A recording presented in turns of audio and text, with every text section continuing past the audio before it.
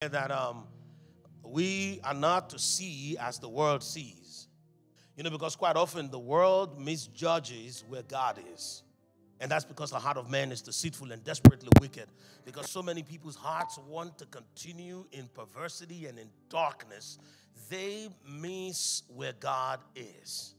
Can you imagine if you lived in the time that the children of Israel were in captivity in Egypt? Would you have thought that they were God's people? They were the ones that were oppressed. They were the ones that didn't seem to have much going on for them. They were the ones who carried the burden. They were the butt of the society. You would have thought that maybe God was with the pharaohs, the ones who had the gold and the silver. You would have thought that maybe God was with the ones who seemed to have the best things of life, who seemed to dwell in safety, who seemed to be surrounded by fences that are made of the most beautiful hewn stones. But the reality of it is this: the ones that God was with did not look like they had God on their side. And it's not even a coincidence, because we know that God is an invisible God. And so you don't have to see him. You only experience him by connecting with his benevolence by faith. And so I want to encourage you, regardless of how much the world has told us what it means to be what, let us be reminded that we are what and who God says we are. Praise the Lord. Because it's important for us to be reminded of these things. It is very critical for us to not forget that even though we are in this world, we are not of this world. What does it mean to not be of this world? It means to not live one's life by the judgment and the standards of this world. Like I told us many times before, that we have come to the seventh church that is called the Church of Laodicea, which means the church of the judgment of the people. Many people that we see today live their lives in such a way as to receive the commendations of men. They live their lives in such a way as to be found worthy of commendation by those who are in the world. You know that even a while ago in the body of Christ, we had musicians and singers and speakers who came in straight out of the quarters of Satan to create a new standard in the body of Christ. And they seem to have been accepted and received hook, line, as sinker, as the standard for worship and the standard for speaking. But that was while we were asleep. The parable of the wheat and the tares states, it stipulates that while men were asleep, the enemy came and he sowed tears. That was when they were asleep. It begins with us recognizing that there was a time that we were indeed asleep. There are certain things that the enemy cannot do amongst us now because we are awake. Even look at us in this community of faith at Communion House. There are certain things that had happened to us, many a blow that we had suffered simply because we were asleep. But there are things now that cannot just go on because we have our eyes peeled and we have our watchmen servicing the towers, honoring the Lord and fulfilling their calling. You see, while we were asleep, these messengers of Satan who disguised themselves as angels of light, they came and they told us how we should sing. They told us how we should dress. They told us what a good preaching is. And we received and accepted the standards that they brought, to the point of losing many moves of God. And when I say we lost out on many moves of God, is because the faithfulness of God is such that God continues to do what he says he will do. He continues to be himself, but we kept looking the other way simply because many of us could not go to John for baptism because he was dressed in camel's clothing and he ate locust. But we have been told that we needed to find the ones who were dressed in linen. And Jesus came and he says, the ones who are well dressed, they are in king's palaces. But this is the voice of him crying in the wilderness, preparing the way for the kingdom to come. And so one of the things that we have learned is not to keep looking for what the word says we should look for. We can't take instructions from the dead, can we? Or maybe we shouldn't, even though we have in the past. These are some of the things that I am hearing of late And I inquired of the Lord. I said, why do I hear these things? And the Lord opened my eyes, and he says, look at them. They are full of scorn, and they are full of ridicule. It's interesting that my wife will share that testimony about the lady who kept looking at the man who was praising God with disdain because she felt, if God is that good, why hasn't he done this and done that? God said, look at them, and I saw them in the corner, and they were looking at us with disdain. They were looking at us as though we do not know what we do. I said, okay, I get it. I get that we don't look like they expect us to look, but on the grand scheme of things, what is that to you? Because we need to learn how to seek what's in the heart of the Father. You know, because most of our upbringing in the church was about using God to get what we want, as opposed to learning how to understand what's in the heart of the Father. You know, David was called a man after God's own heart. And that is the reason why he was so beloved of God, that God would even call his own son the Son of David. So it is critical for us to know what's in the heart of the Father. And so I inquired, I said, Lord, what is in your heart? And then he took me to Nehemiah. So I want you to come with me to Nehemiah chapter 7.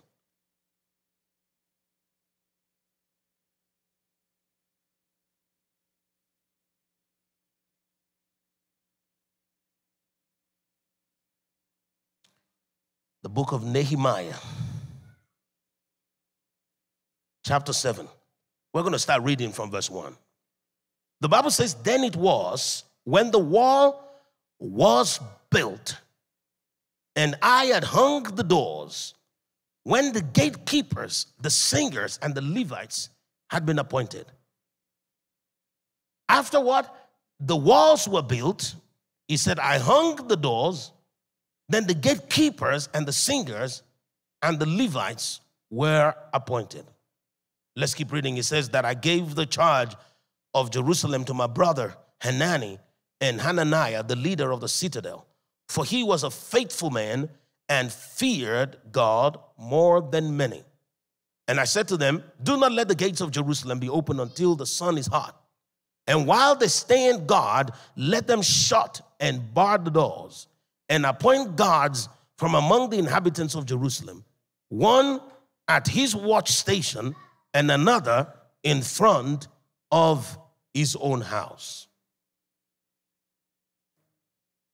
You see, the ones who were in the corner ridiculing us as we begin to take position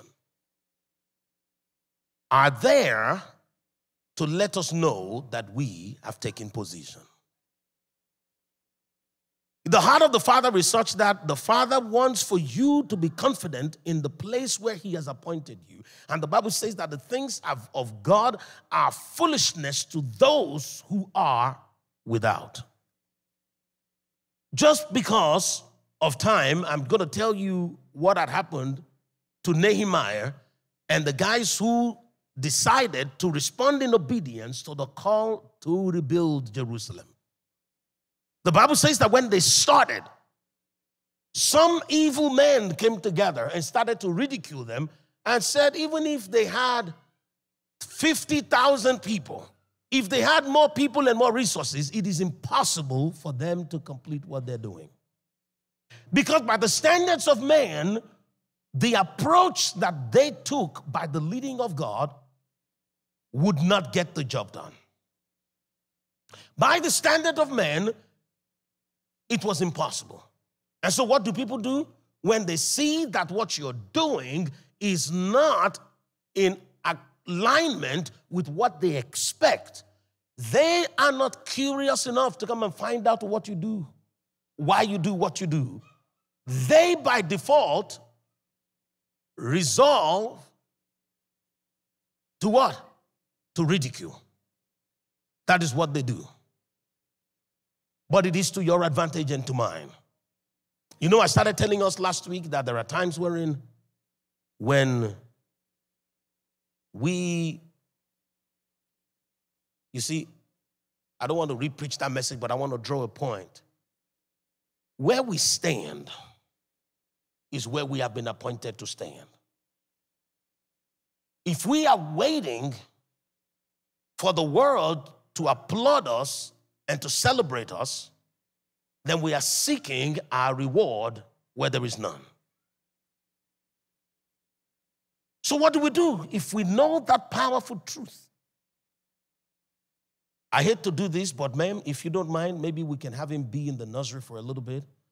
Just because even myself, I am getting caught in his activity. But the truth of the matter is this: the things of God, as the Bible says, are foolishness to those who are without. They are outside.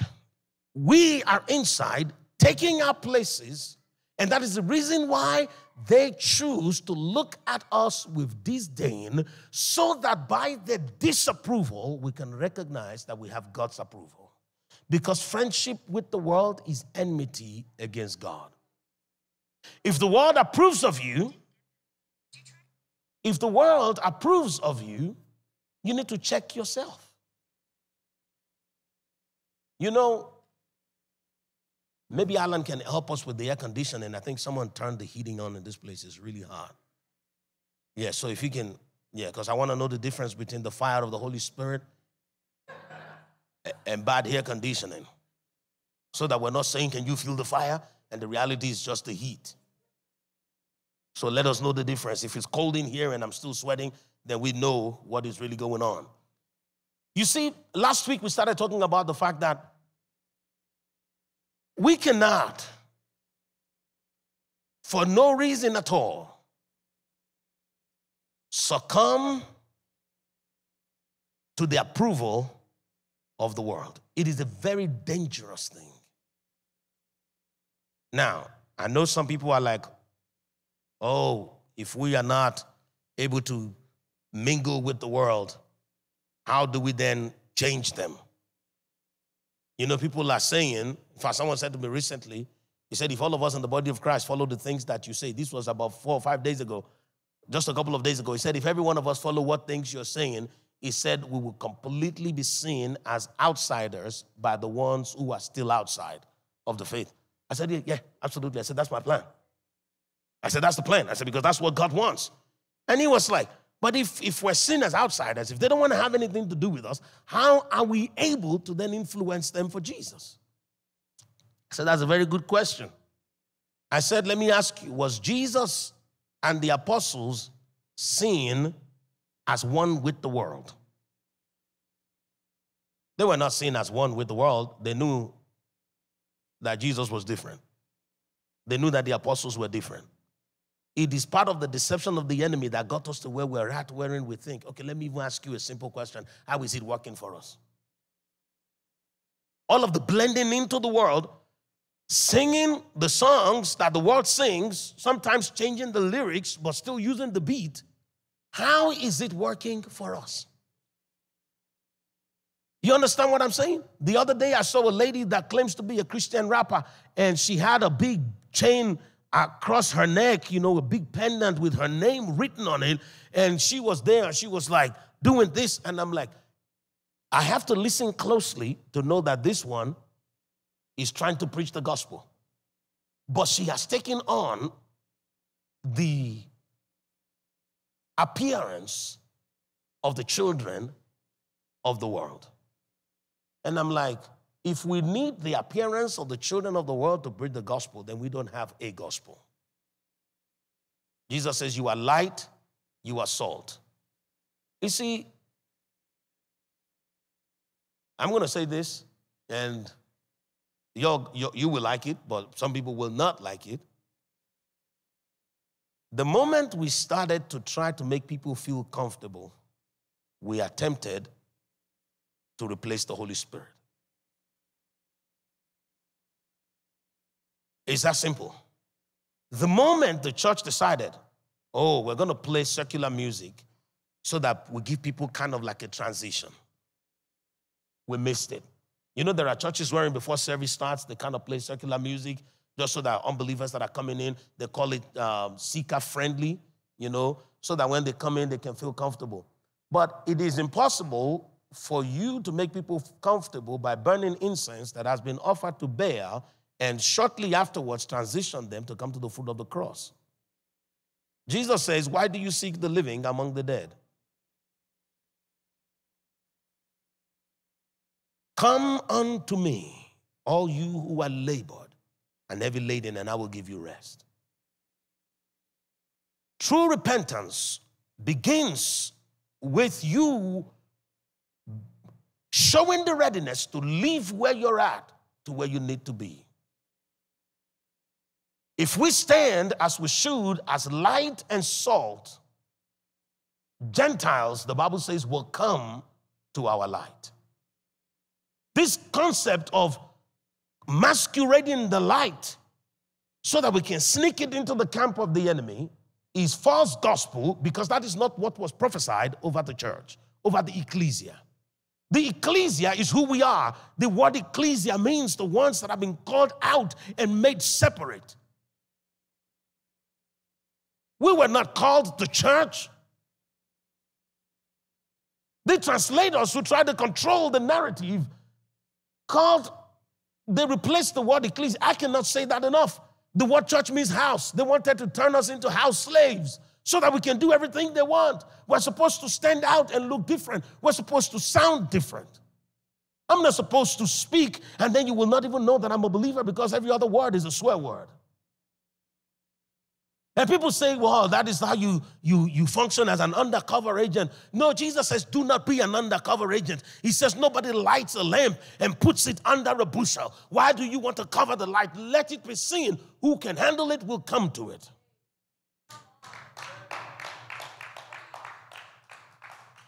Arise, shine. That's what the Bible says. Your light is come. Gentiles will come to your light, and kings to the brightness of your shining.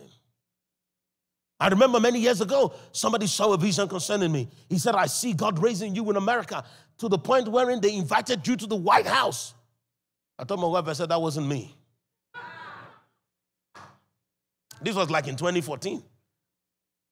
I said, so the Lord will be with me so much that they would ask me to come. No, I'm not in a hurry. It might take 15, 20 years. It doesn't matter. I will continue to wait until my light is come. The Bible did not say I will go to them. The Bible says that kings will come to the brightness of my shining. You see, we have sold ourselves cheap, thinking that we have to go to them. Let me tell you something. Even they go to places that you will not believe in search of what you already have. There are people in places of authority, in positions of power, who go ahead to bow and bend their knee at shrines that they may obtain some kind of favor that has a spiritual edge.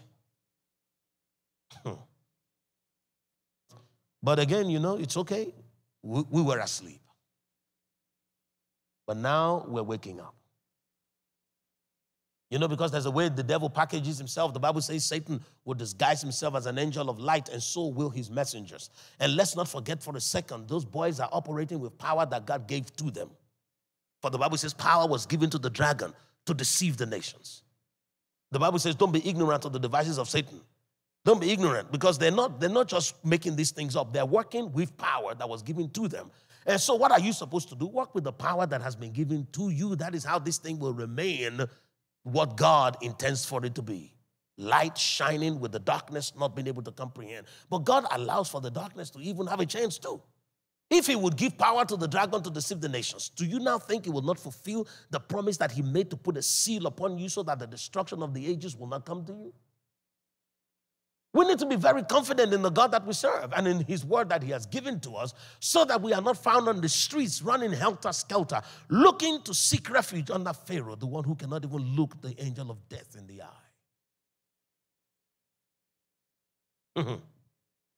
eye. These men took their places upon the tower. They hung the doors. They're like, you know what? We need to make sure that there is a distinction between us and them. They commissioned the Levites to even show further consecration unto the Lord. And they assigned the watchmen unto the towers. And when they did that, people ridiculed them. And God was like, that is it. Man's disapproval of you is usually signaling God's approval of you. I am not talking about you being disapproved by everybody. They disapprove of you at work because you're always late and you don't do a good job. That's not what I'm talking about. Let's be clear. You understand what I mean? Yeah, I'm talking about the world system. I'm talking about the idolatry that is in the world. I am talking about the immorality and the lust that is in the world. I'm not talking about excellence. You need to be a person of excellence. The Bible says you need to show yourself approved. I'm clear to say this, so let's just go over it very quickly. You see, okay, I thought I did, but not yet. Come with me to Matthew chapter 7. Matthew chapter 12, sorry. Matthew chapter 12. And we're going to look at verse 7. The Bible says, but if you had known what this means, I desire mercy and not sacrifice, you would not have condemned the guiltless. This is an introduction by Jesus himself of heaven's legal system. Right? Jesus says, if you know what it means, and I've said to you multiple times that this was not the first time the men were hearing it. Jesus was only reminding them of it. There was a prophet that had come prior whose name was Hosea. And Hosea said to them these same things, that if you know what it means that the Lord desires mercy, you will not have what? Condemned the guiltless. Now, I want to connect a little bit of what I've just said right now to what I said on Tuesday. On Tuesday, we read from Isaiah chapter 1 verse 9, talking about the fact that the Lord himself has decided and proposed within himself to keep for us a remnant. That means in our generation, there will be a remnant. A remnant, as it should be. I just like to say remnant. It just makes it sound more powerful. But the Lord chooses to keep for himself a group of people, and he said to those people who decided to have a judgmental approach to God's plan, he said to them, y'all are expecting for me to demand of these ones sacrifices and liturgies and rituals and all whatnot. He says, no, he said, I'm not looking for all of that. The reason why you're not part of them is because you want to be part of what I'm doing by your own standard. He says, I'm not looking for your sacrifice. Remember, we talked about that on Tuesday, that the Lord says, I'm not looking for your sacrifice. I have chosen to be the shield of these ones, simply because their confidence is in me and not in their ability. Okay, come with me once again to this Matthew chapter 12 verse 7. And what does he say? He says, I desire mercy and not sacrifice. He says, if you know what that means, you will not what? Blame or condemn the guiltless. Now, what does it mean to be guiltless? Let me tell you a story real quick. There was a time in the nation of Israel wherein the nation was getting further and further away from God because they were coming closer and closer under the administration of Saul. Saul was the king and his heart had departed from the Lord. This is a very familiar story to those of us sitting in this room because there are organizations, nations, and corporations that we are aware of that started at the word of the Lord. There are places that we know of that were instituted because thus saith the Lord. When Saul was appointed, God spoke to Samuel. He says, they're looking for a seer, but they don't know that I promoted you. You are now a prophet. They're asking for you to show them where the lost animals are, but I want you to prophesy and show them that they are the lost sheep. And so the Lord said to Samuel, if you are a student of prophecy, of the prophetic, I want you to take note of what I just said. I don't want it to pass you by. So there are seers amongst us who have already come out. Some seers are here. They're still in the closet. They're still seeing in the closet. But don't worry, your time is coming. Because I am guaranteed one thing, that kind begets kind. And anyone that the Lord brings about this work that finds a connection to the work that the Lord is doing here at Communion House has a prophetic component to them. They have a prophetic component to them, either in prophesying or in seeing. So if you're not yet seeing as much as some people are seeing, don't be discouraged, because I think if we don't say that, some people will just kind of like gloss over it. And before the end of the service today, you're going to hear, what's his name? Charles's testimony. Because Charles was one of the people that I prayed for. I think it was Saturday last week or 2 Saturdays ago. I prayed for y'all saying if you have not been seeing in a while, or if you have not been seeing like you used to see, come. And he came forward, and I'll let him tell you what happened to him just the very next day. So, okay, thank you, Holy Spirit. I knew I wasn't doing justice. He said to me, I called your attention because I want you to call them out from where they are, because it's time for them to be seen. You see, this word's been lingering in my spirit for like 2 days, and I couldn't quite tell what it was. Paul said, that I may know as I am known. That was what Paul said. In fact, I was thinking recently that I would teach a series on the prayers of Paul, because a lot of what he prayed, we should pray daily if we can. He says that I may know as I am known. But then a couple of days ago, we just started to bubble in my spirit that I may see as I am seen. It was so abundant in my heart that I started to say it out loud, that I may see as I am seen. And so there are people here that are connected to that word. Heaven sees you, but you don't see yet as clearly as you should. It's time for the veil to be lifted. Someone is still holding on to their veil because it was comfort to them when their face was exposed.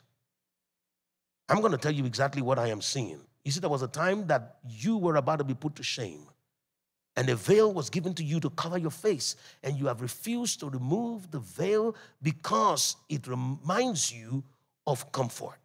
It comforted you. It consoled you. It's just like you've heard about children who get troubled when they're little, and after a while, people notice that once there's a cloth around their bed and they hold on to it, what do they call those things? Say that again? Security blanket. And that reassures them, it makes them find their footing again. Yours is a veil, and it's covered your face, and that is the reason why you're not seeing what God is showing you. If you've just had a witness in your heart, I want you to lift a finger up. It doesn't matter who's looking at you or not. In fact, no one should be looking at you at this time. I want you to put your finger up and say, Lord, I give up the veil. I give up the veil. You see,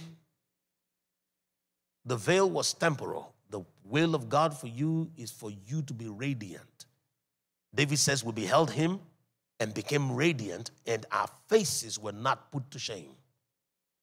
So once you behold him and you have become radiant, you don't need that veil anymore. You need to take off the veil that you may see. I don't want you thinking about Moses right now. Moses put on the veil because some people were getting intimidated. They were getting blinded. Wait until you get to that place wherein they tell you that your face is shining too much. He didn't put on the veil while he was still on the mountain. The Bible says he spoke to God face to face as a man speaks to his friend. Where you need the veil is not in that closet. In that closet, in your secret place, you need to have a revealed face. The Bible says, we with unveiled faces behold. With a veiled face, you cannot behold. And someone is like, I can't even remember if I ever used to see. Yeah, that's because you don't even remember how long it is that you have had the veil. And I'm talking to you now and you know it. So just tell the Lord, Lord, I am ready to give up the veil. And I will begin to see. Let me tell you something. It is a guarantee because I have prayed for you. And the reason why I say it is a guarantee because I have prayed for you is because when I heard that prayer, it was an overflow of the Lord's intercession for you. And so I'm telling you that it is a guarantee that you will see as you are seeing. Just drop the veil. Father, we give you praise. Hallelujah. All righty, so let's get back to the story that I wanted to tell you. In the nation of Israel, Saul became king because of the word of the Lord that came to Samuel, saying that Saul needed to be anointed king over Israel. And so everybody came under the authority of Saul, even though God had warned them. He says, you don't need a king over you because I am your king. And the last time I checked, I am enough. And the people were like, nah, we want to be like the other nations. And God was like, well, let it be so. Because the other nations are struggling. They just make it look like they're happy, but they're not. They are being oppressed by their kings.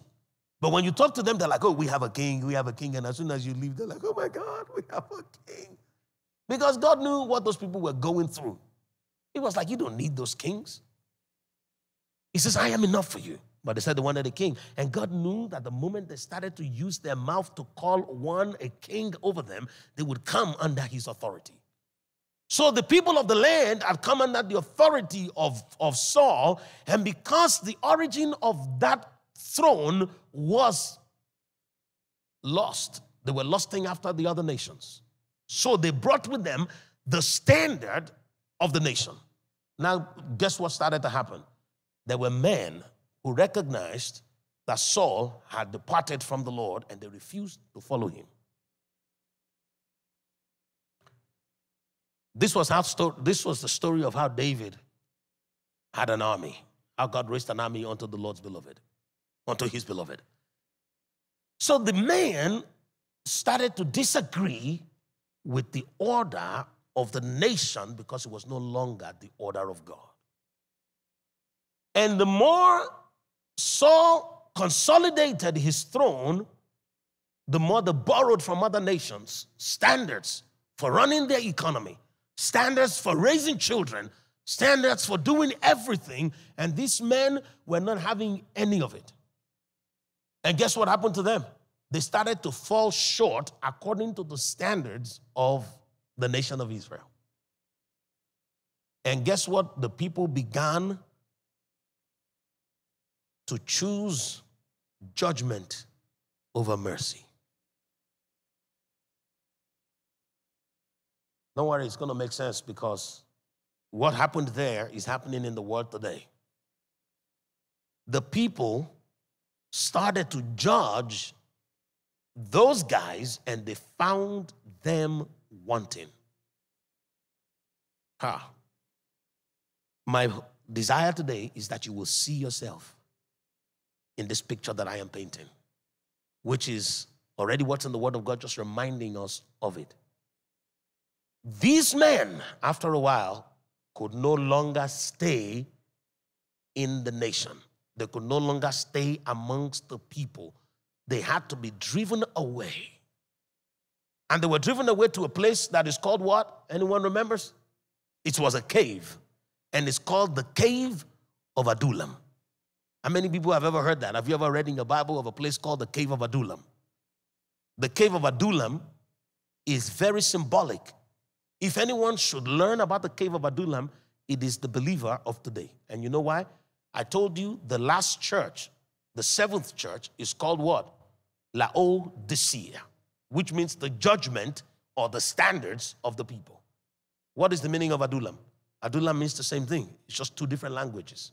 Laodicea is Greek. Adullam is what? Is Hebrew. Adullam means the judgment of the people. And so when the judgment of the people comes, it comes as a way for God to create a distinction between his people and other people. The Lord desires what? Mercy over judgment. If you understand that, you will not condemn the guiltless. You see, God called them guiltless because as far as heaven's standard is concerned, those men were not guilty for not being able to pay their taxes to the king. Because what they were being levied was not right before the Lord. When they needed money to do business and needed farms to cultivate, and they took land from their family and friends, they were being usurped because they were told that they needed to pay interest. Something within them did not agree with it, and they fell short of the people's standard. So what became of all those men? The Bible says when David finally got to the Cave of Adullam, he found every single one of those men belonging to one of these or even all of these categories. And what were they? He said that they were debtors. They were men that were discontented, and they were men who were discomforted. Ultimately, they were all displaced men. When you read the account of the army of David, what do you find? You find that the reality of it is those men were the strongest men in the land. They were the ones that were most accurate with their arrows. They were the ones who could hold on to their swords the longest. The Bible says the men in the army of David, they will hold on to their swords until their bone and the handle of the sword became one. But these men were broke and busted. And people called them all kinds of names. You know why? Because a new law and standard was introduced that was not the law of God, and the hearts of these men would just not get them to compromise. Communion House, I've come to tell you today that if you haven't given God worship in recent times for his immaculate wisdom, learn to do it often. Because the plan of God is so phenomenal. The way God processes and the way he thinks. You see, Jay, the Lord wanted to call out the ones that were loyal to him. And he knew that if he had just said to them, hey, you strong men of valor, come to the cave of Adullam, the boys would have been like, I don't want to leave my farm. I don't want to leave my friends. I don't want to leave my this and my that. And the Lord was like, okay, if I do it that way, you will not respond. So what I will do is I would allow for there to be a different system that is very apparent and a people that are very determined. And by so doing, they will force you out.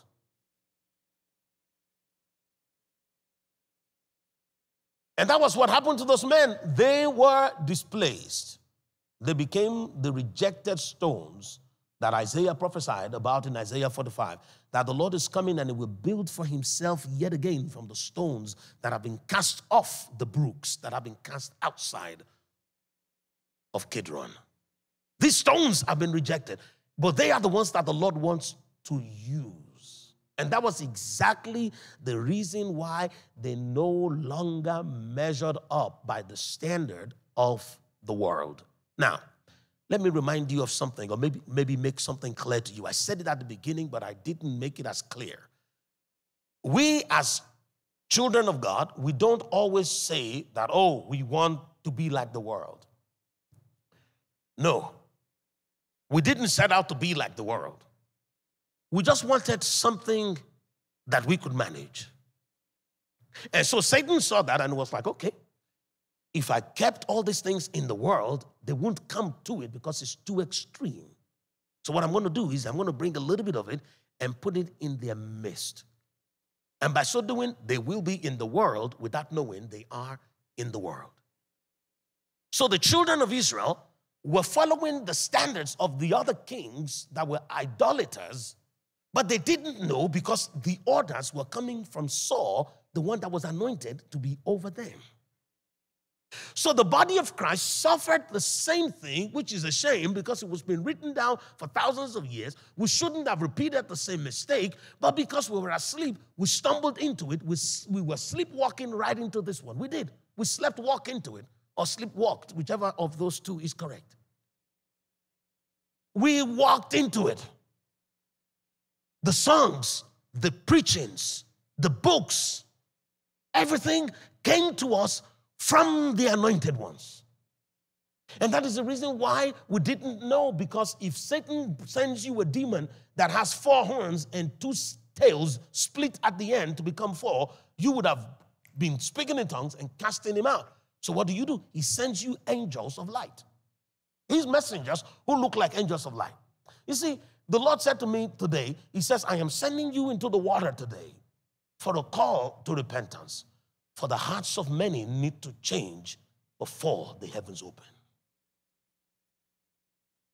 It's a very painful process. If in fact, to me, as I am doing it, I feel the pain of having to go through this process of getting us to renounce the things that we picked up along the way.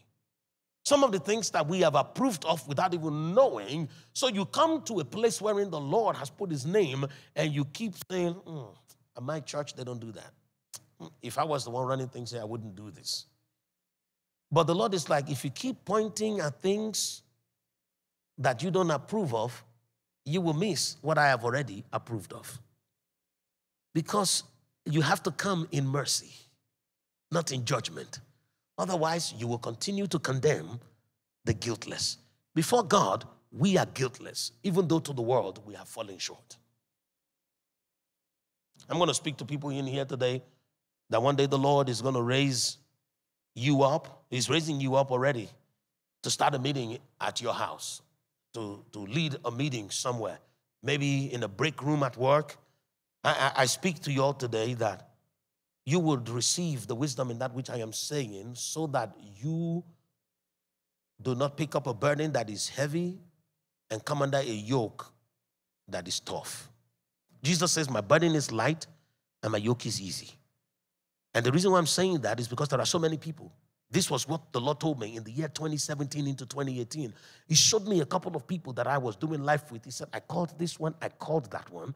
But when I called this one, he looked at all of what all the other ministers and churches around him were doing, and he said, there's no way I can do all of that. And he went back again into hiding. He said, but I never asked him to do none of that. He said, but in his heart, he had come to believe that that was the standard. He said, but that isn't my standard. And so when the Lord showed that to me, many people, I was like, even this one? In fact, there was one of them, I couldn't hold myself. I went to meet him.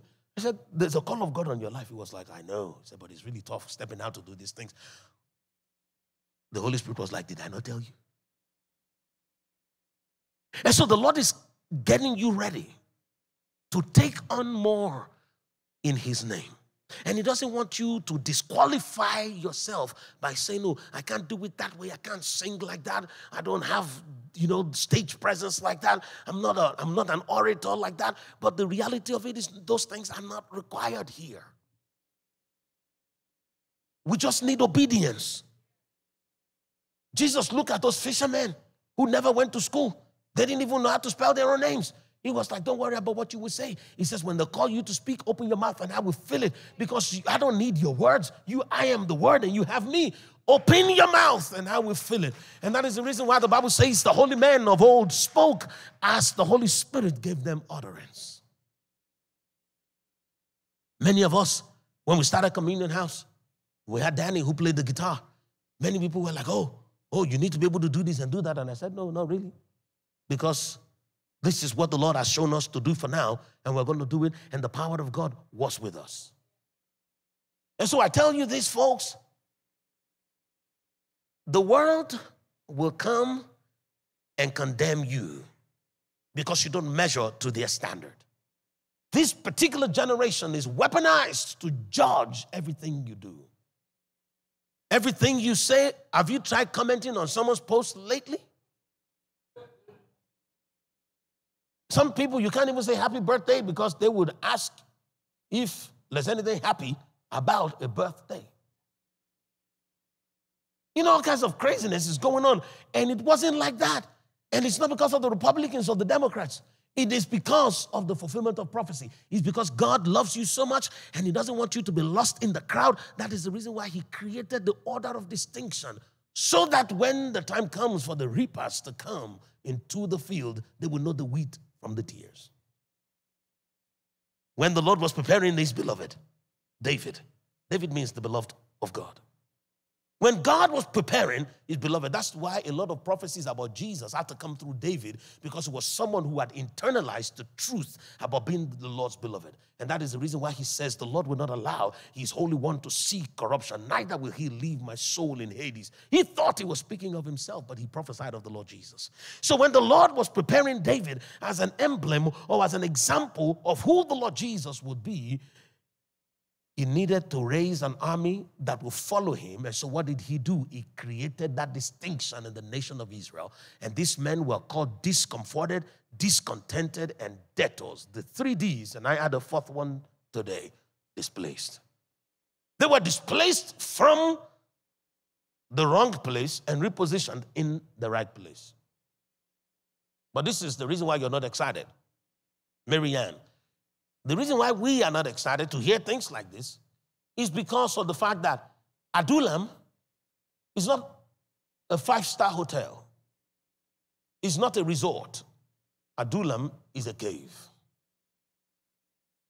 And that is the reason why even though we know what God is doing in our subconscious mind, we wrestle with it because of the fact that there are certain comforts that we had become accustomed to, and we don't want to give them up. The children of Israel knew that God was indeed going to meet with them at Sinai, but Sinai was not in an oasis, it was in the wilderness. And they missed so dearly the pleasures of Egypt. If you're watching this, and this is the first message in this series that you're listening to, I want to encourage you, go to the Tuesday before just today, which is September 5th, 6th. So 9/6. Go and watch that, because certain foundations were laid in that message that will help you to understand what I am saying here today. You see, because the reality of it is that God is saying, this is what I am doing, and because it is what the Lord is doing, I have no choice. It has to be what I am saying. And then to you, how do you receive it? It has to be what you're thinking. You need to start to think and program yourself to the point where you're like, okay, God, whatever it is that you need, I want to say yes before I figure out how. These men were broke. They had nothing, and they went into a cave. And if you know anything about strong men, they're usually the ones with the most ferocious appetite. They can eat. Strong men, but nothing to do, nothing to eat. They were so hungry that when David saw them, David could no longer remain in the cave with them. It took them, he says, we have to go and find food. You remember the story? It took maybe thousands of men or hundreds. How many people remember the total number of them? Eventually, I think there were about 700 men. Eventually. Anyway, no, there were more than 700. 700 of them were archers, and there was another 500 who were swordsmen, something like that. But so there were over 1,000 men, and he took them, and he says, if I left you here, you won't make it, because of how hungry they were. He took them to the temple. When they got to the temple, the priest that was in the temple said, there is no food for all of these men, except for the one that has been consecrated to the Lord. And David was like, you have bread that is consecrated to the Lord? He says, look at these men. Themselves are consecrated to the Lord. Their suffering is the emblem of their consecration. The ridicule is the emblem of their consecration. He then asked the priest, he says, will you forbid that men who have gone through these things, will you forbid them from eating that which is the Lord's? And the priest was like, who am I? He says, let them eat. I think we're going to continue this on Tuesday, because there is a lot that I am just skimming over. That's because this is kind of like a preamble to more. But let me just quickly go over what I just said. You see, the judgment that they have passed on us and that they are about to pass over us is what qualifies us for the Lord's bread. The suffering of these present times, Paul says, is intended. He said it's actually nothing compared to the glory that shall be revealed. But without the suffering, without the consecration, and without the mark of the cave of Adullam.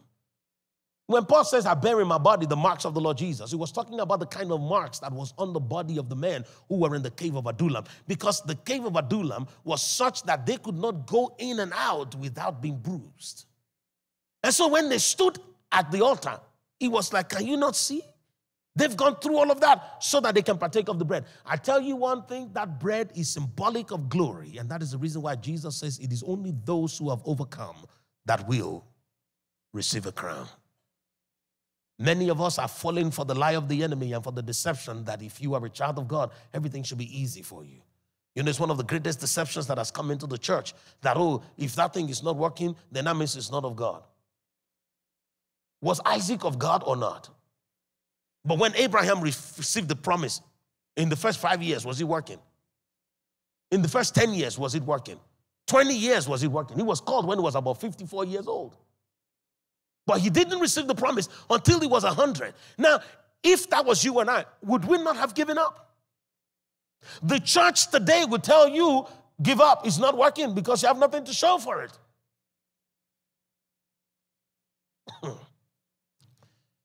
But I have something to show for it. You see, the fact that you think I don't have anything to show for it and you say it out is you condemning the guiltless. That is my evidence number one. My evidence number two is that I have had to learn to live with and to live without. There are certain things that I could have gotten if I had gone that other way, but I am here in the cave of Adullam with nothing but my ears, waiting for the instruction of the Lord. That is my evidence number two. So I stand this day before the glory of the Lord. Is there any reason why I should not partake of the bread that is the Lord's? If we know the joy that is set before us, we will endure the ridicule. Jesus was ridiculed. He said, everything they did to me, they would do to you. In fact, there was a time they blindfolded Jesus and they slapped him. And they said, since you're a prophet and you know things, tell us who slapped you. The Lord. That is the Lord. But the ones that Satan sent with the doctrine of demons told us that everything has to be a bed of roses. In fact, one of the ways by which people say, oh, if you know you have heard God, oh, you're going to have peace. How much peace did Jesus have in the Garden of Gethsemane? The Bible says he prayed and he was sweating and his sweat became as thick as blood. He was troubled within him. And that was when he declared what the Lord had said. We have been told to be pleasure seekers. But thank God for what he is doing in the earth. The Lord is raising for himself his preserved remnant.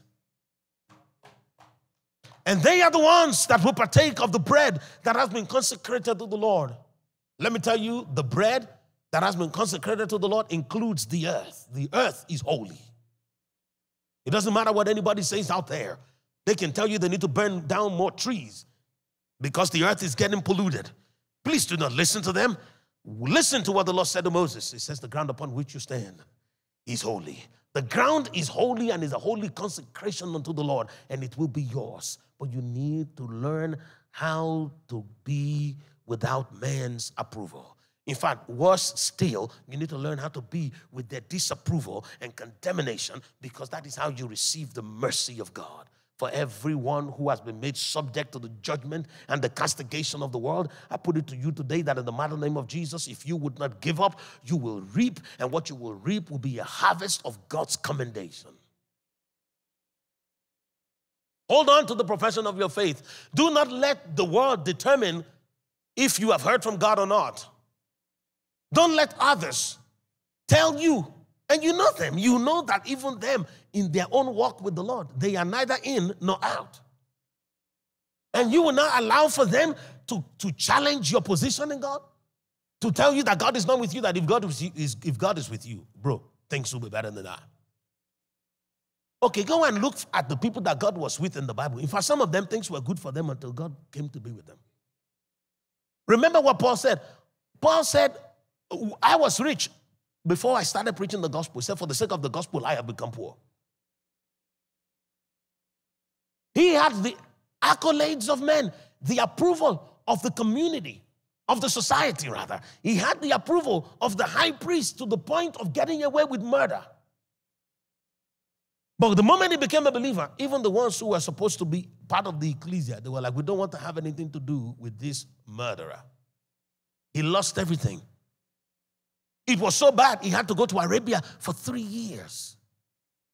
Think about it. That's what I tell people. You can't be a celebrity who is on top of your game, and then you get born again, and you just want to stay at that level.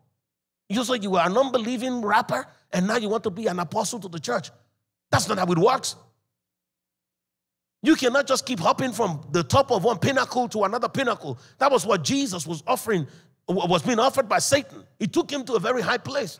And it was like, just hop from this one to the top of the temple, right? He took him to a high place and then to the pinnacle of the temple. No, you have to come down to the valley, first of all. Paul was at the top of his game. He was a celebrity persecutor and lawyer. He had the equivalent of a PhD at law. And he came down from there to having to learn from the ones who were unlearned men like Peter. And he had to go back to school under the Holy Spirit for 3 years before he started walking his way up in the things of the kingdom.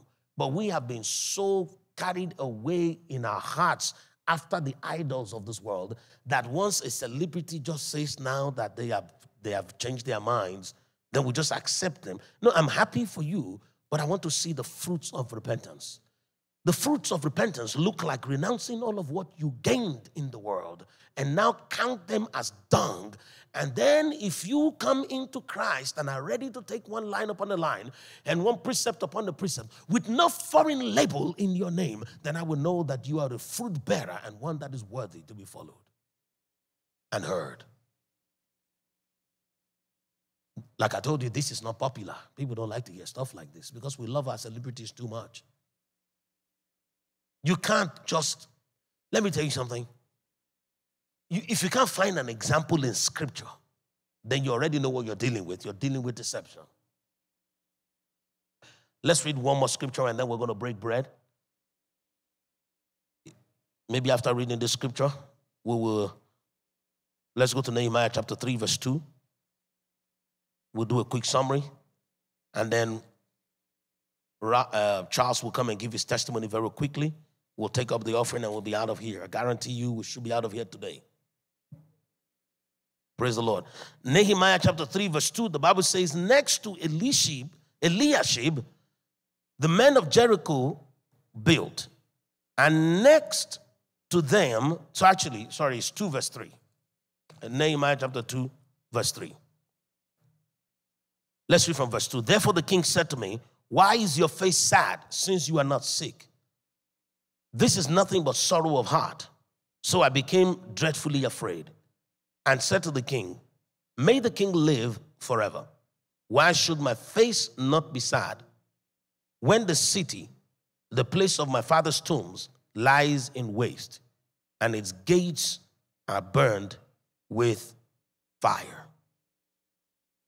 I want to say this to you folks, that one of the best ways by which we gallantly obey or we condition ourselves, or let me put it correctly, one of the ways by which we are prepared to obey what God says and to do it joyfully is if we have proper heads up, if we know what we're dealing with. Okay? It is important for us to know what's ahead of us. Because if we don't, there is no guarantee that you will not change your mind along the way if it suddenly just jumps out in your face. Take Jesus' example, Jesus' case as an example. When he saw how painful it will be to go through with the rituals of the crucifixion, he was like, man, let's not do this. I wish this cup will pass over me. But immediately he quickly said, Lord, not my will, but yours be done. Because you know he's the word of God. If he said that and he just allowed for it to continue to blow, that's what would have happened. Immediately he says, Lord, not my will, but yours be done. And afterwards, what did he say? He said, the Son of Man goes as it's written of him in the volume of the books. It's not a coincidence that Saturday last week, before that Tuesday message I read to us, or maybe the meeting before that, from Psalms 139, to let you know that all your days are written already by God, even while you were still being formed. So that you know that none of these things are coincidental or accidental. But the fact that God has written it is not all you need. You also need to know what he has written. You need to know the condition of the place that he's asking you to go so that you set your expectations correctly for work as opposed to be for pleasure. Nehemiah described here where he was going. He knew that the Lord was calling him to come out from under the king to go and build. And he's going to build with men that have been rejected and men that are about to be ridiculed. He knew that that place was laying or was in ruins. If he didn't know and he just got there, his preparations would have been inadequate. And even if he had made some preparation, his heart may have failed simply because he did not prepare himself to his very core. The reason why I am standing here by the grace of God is to help us prepare for what the Lord is doing. Many of us, in the near future, the enemy may suggest to us to go back to where we were in our understanding of the things of God. and in our relationships with people that have chosen to seek pleasure rather than to seek God. And when that time comes, you should be able to look the enemy in the eye and say, "Get thee behind me, O Satan, because I've already left all and I am not going back. I am not turning back unto perdition." For the Bible says, whoever turns back, Jesus says, my soul has no pleasure in him. And the apostle says, we are not of the company of them that turn back unto perdition, but we are of them that press forward unto the saving of the souls, of our souls. We need to know that no matter what it is, we are not to turn back because they have nothing to offer us. Even though it looks like we're leaving Egypt for the wilderness. Why am I saying this? Because I'm saying this also because of this. When the Lord began to show these things to me, it was literally like the Exodus. I could see people leaving what they have become accustomed to and what they have always known. Okay, thank you, Jesus. This is the time that I need to tell you this. Everything that I'm telling you is going to happen in multiple dimensions. Some of us is in our thinking. We have to shift. Some of us is actually where we live. We have to shift. Some of us is how we live. We have to shift. Some of us is the things that we do for daily bread. It has to shift. You see, because the Lord is telling us that there needs to be a repositioning for there to be a visitation. So when that time comes, judge with a righteous judgment. Know that you shouldn't put too much premium on what people will think. Don't put premium on, you see, because some people will be like, man, Kenyatta, I don't think you should live in that part of town. Man, Chris, I think you should work somewhere else. Oh, this and that. People have their own opinions. And when you say no, that you want to follow the Lord, then they will condemn you. Because that's what they do. They default toward condemnation. Instead of finding out why is Ron doing what he's doing.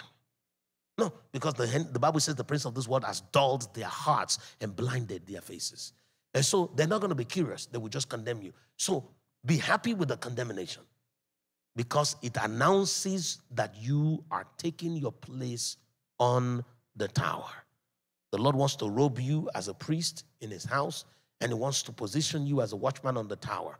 And when all of those things in Nehemiah chapter 7, verses 1 through 3, and part of 4 begins to happen, mainly 1 through 3, you will remember that, wait a minute, the reason why they're ridiculing me is because I am now taking my place. So they no longer approve of me. That means I'm no longer one of them. Oh, praise the Lord. Hallelujah. So we're going to come around now and break bread. And I won't labor us with any more scripture today, any more scripture reading, but I will still tell us what the word of God is. You see, Jesus says in Revelation chapter 3, verse 20, he says, behold, I stand at the door and knock. Whosoever would open the door and come and let me in, I will sup with him and he with me. Jesus says, I will sup with him and he with me. Many of us will stop at Jesus supping with us. Chris, Jesus is saying, I'm at the door of your house. I'm coming, I'm knocking. If I repent. Let us read it. Revelations 3:20. And this will be it, Charles. If you want to be close to the front so that it doesn't take you sprinting to get up here, that'll be great. Revelation chapter 3, verse 20. Jesus says, behold, I stand at the door and knock. If anyone hears my voice and opens the door, I will come to him and dine with him and what? He with me.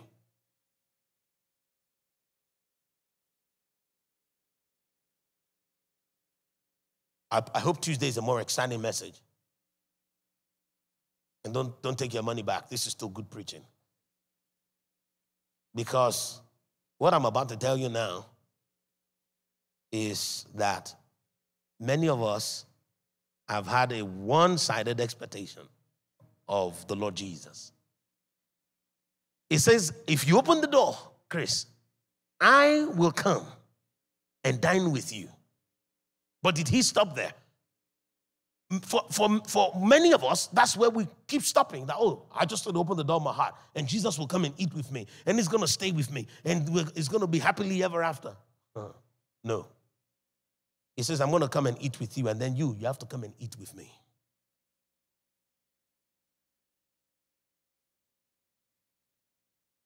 Jesus has come to eat with you. He's been nice and dandy. But now you have to come and eat with him.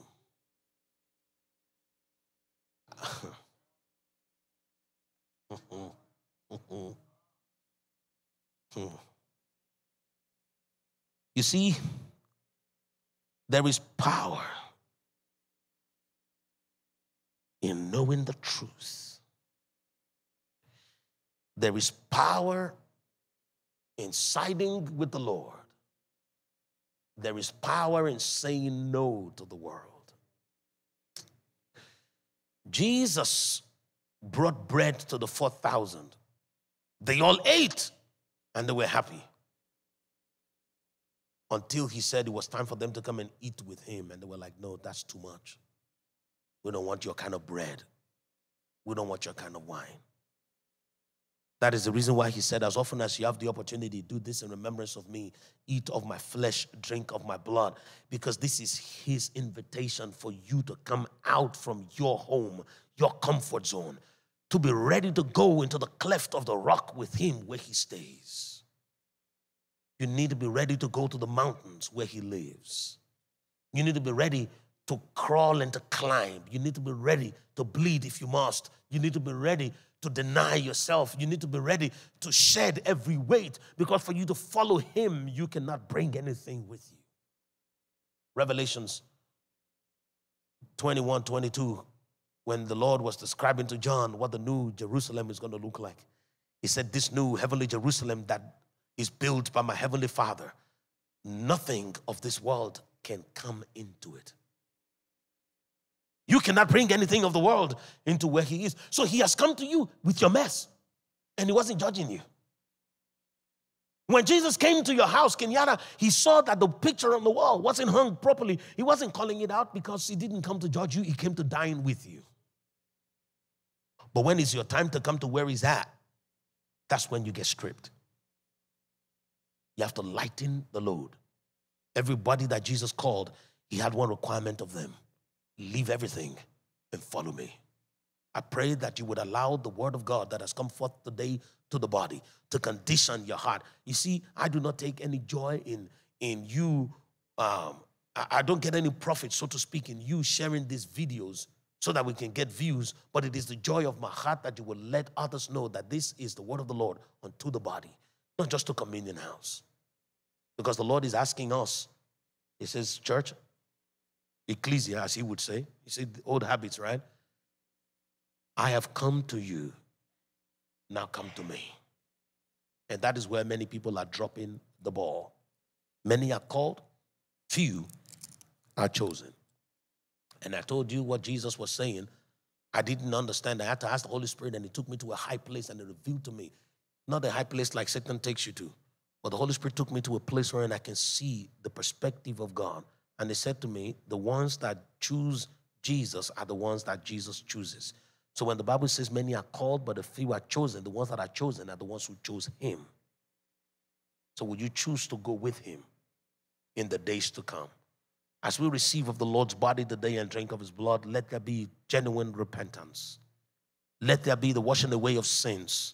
Let us truly deny ourselves of the pleasures that we have become accustomed to. Let us repent from the standards of the world that we are trying to bring into Adulam. Let us deprive ourselves of the things that we have approved of in the world that we're trying to bring into this camp of the ecclesia.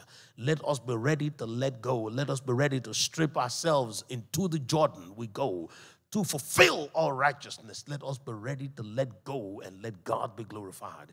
Let us be ready. You see, let there be light, and there was light. So let us be ready, and we shall be ready. And we are made ready by the word of the Lord. The same word that is coming forth today is pure water. He's able to cleanse and purify.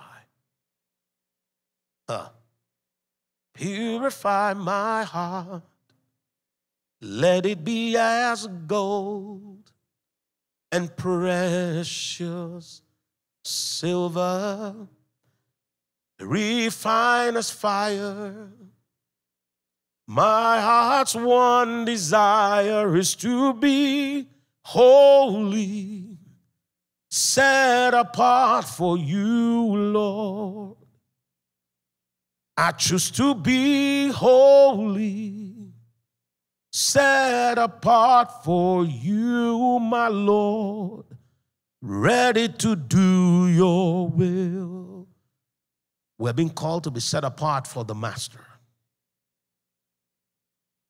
It's all about the willingness to surrender. And the time is short too, so you're going to have to do things quickly. May we receive wisdom and understanding, even from the knowledge that has been shared with us of the word of the Lord today, as we eat of his body and drink of his blood. In Jesus' name, you may eat. He called the bread his body, the wine his blood, that we may partake of him without further sacrifice.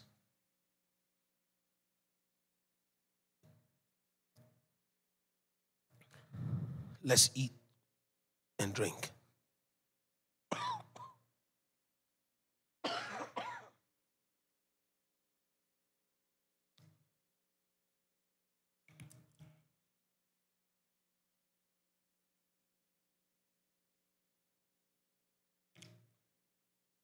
Hallelujah.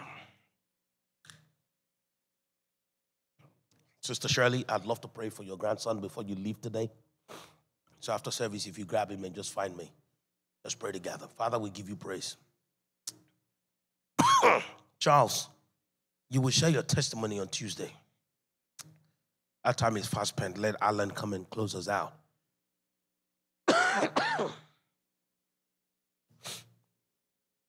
This throat is not going to stop me from saying this one more thing. You know, Alan, you can come. Just come. Just come. Let's be snappy about it. But I want to say this one more thing because I believe someone's going to need it. We need it for this week. Genesis chapter 1 verse 7. The Bible says, thus God made the firmament and divided the waters which were under the firmament from the waters which were above the firmament, and it was so. There is a great separation that is coming, and I want you to ask. Ask personally on your own and say, Lord, show me how to be above the firmament. There are things that God wants to show to you that no man can show to you. So this week, I beg of you, seek the Lord. Seek him, and you will find him. And I just want to pray for every single one of us. I want to encourage us to stand to our feet and give God thanks for the veil that is lifted. And on Tuesday, remember that I told us that 2 of our employees in Nigeria were kidnapped by hoodlums.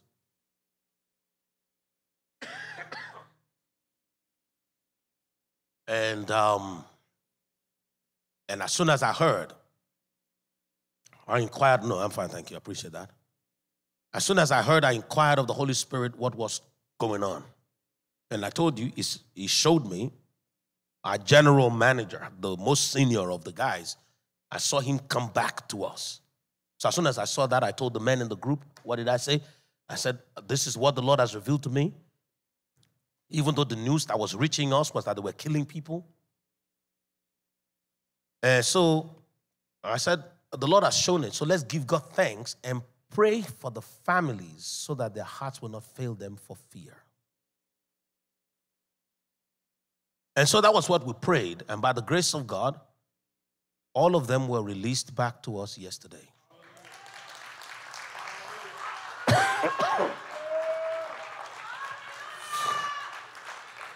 Praise the Lord. I don't mean to gross anybody out. I know there are children in here, but they actually witnessed the execution of others while they were there. As I'm speaking to you, two of them that are our employees and one of them who works for one of our partners, or three of them, all the three people that were our people have been released.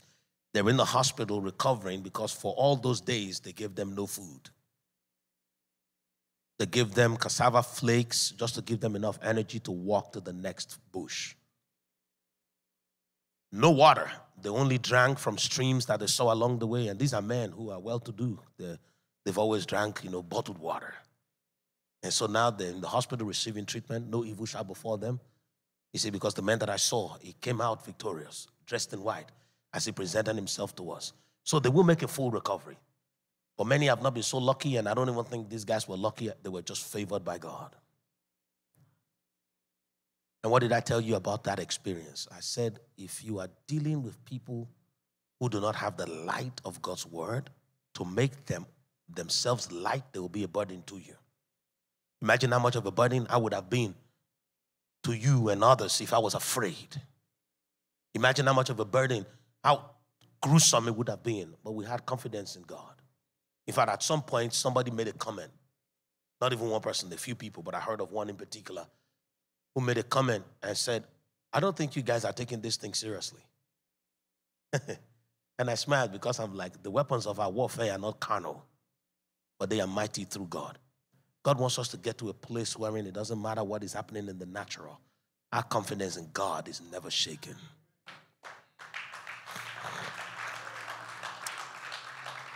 Let me tell you something.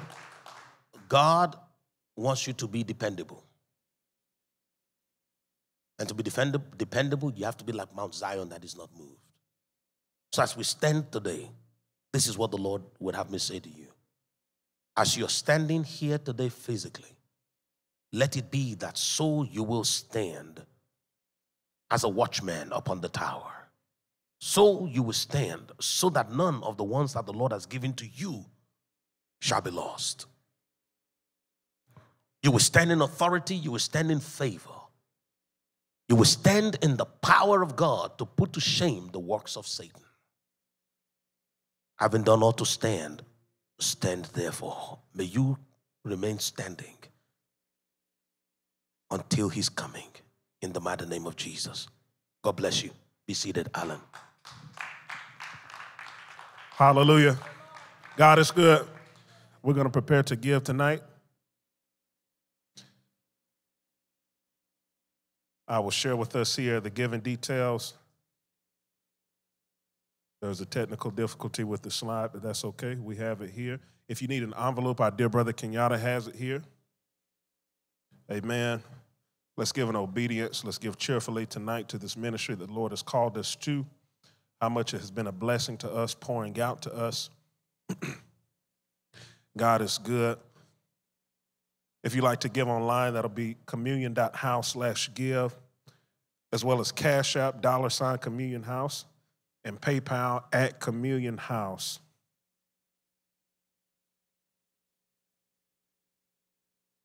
We'll give a few seconds just to prepare those offerings if you're giving online, if you need an envelope. Hallelujah. Lord, we thank you again for this time of fellowship, for your word that was ministered to us tonight, oh God. This time of encouragement, the charge even, oh Lord, to seek you this week especially. Seeking your face, knowing that you shall be found, oh God. We give you praise in advance. We thank you for the testimonies that shall come forth of what we have beheld, oh God, from the top, even as your prophet has declared it tonight, in our dreams, oh God, in our day-to-day and thoughts, Lord, and in our carrying going, Lord, experiencing you as we seek you, as we turn our face toward you, oh God. Lord, we thank you for the grace to read and to pray, oh God, to press into the midnight hour, oh God, spending time with you. Lord, as we give thanks unto you, let these offerings be found pleasing in your sight. Let them be sweet smelling, oh God, giving in obedience, giving in cheer, pouring out what you've poured into us through this ministry, through this house, being a blessing unto the body, oh God, bringing edification to the body, knowing that you are the only one that brings increase, the only one that brings multiplication, oh God. We declare that all glory and honor belong to you. And we all said, amen. Hallelujah. Let's celebrate the Lord. God is good. Thankful for this word tonight. Definitely one we want to let soak in throughout the week and just get down deep. We give God praise, and let's look forward to those testimonies that have come forth. Let's be intent on making that time this week because we've been given the charge. The Lord is really ready to meet with us. Let's see his face and behold. Amen.